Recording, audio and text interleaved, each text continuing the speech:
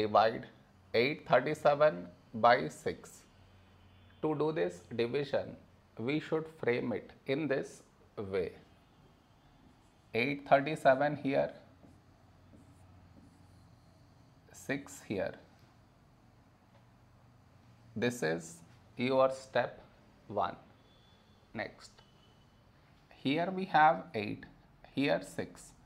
A number close to 8 in 6 table is 6 ones 6. Now we should subtract, we get 2.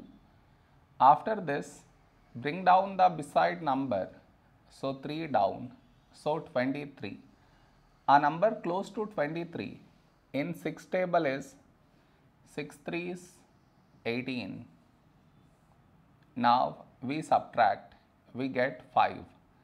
After this, bring down the beside number, so 7 down, so 57.